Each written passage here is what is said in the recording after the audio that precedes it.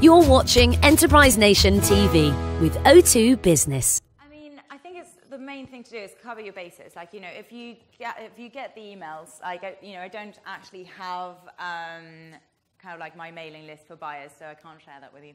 But always do the applications, do that. Be a bit proactive, as I was saying, you know, towards like not the stocking part, like don't go to anyone's house. But do the emails and like be honest, but also be quite brief. These people, me included, it's quite like busy. So like if you get a big email, I hate to admit it, but you will probably not read it. I think it's just human psychology. Like, you know, be brief, add the lookbook, go, you know, and say, this is what we do. Please check it out. These are my details.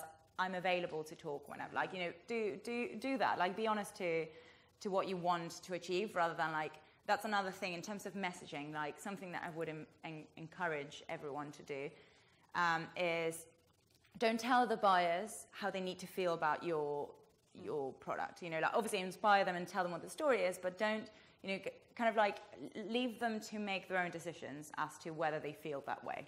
And the reason why I'm saying that is because it saves you words, and it's still, you know, it's a business decision. Like, you know, the customers themselves will make the emotional decision of going like, this is the best thing I've ever seen.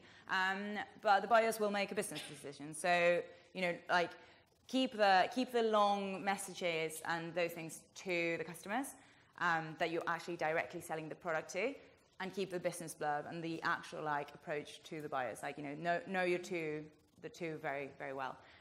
But yes, like, do the emails. Like we have an applications process, and a lot of designers then desperately try to find our emails to like email us going like, I don't know if you saw it, but we see it. I'll tell you exactly what happens. The email comes through the applications process that we have on our website. Our creative director goes through all of these applications. Like, I'm sit next to him. He goes through every single website. And that's why I also encourage you to do the social media, because social media is also something that we see. Again, we don't focus on the followers. We focus on the quality of the pictures and the quality of the feed and how they're presenting the brand. So once we see that, he decides whether he likes it or not.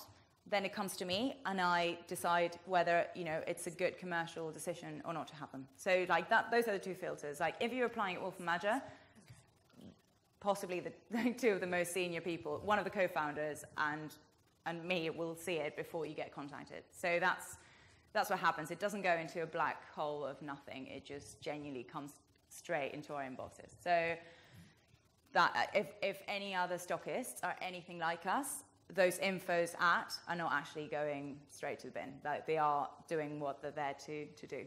And if you then are lucky enough to get a direct email for a buyer for a bigger like shop, say from Harrods or Selfridges or John Lewis, whatever, like, you will just do what I said before. Just be really professional, present your brand, and like, until you receive a really hard no, just carry on doing that.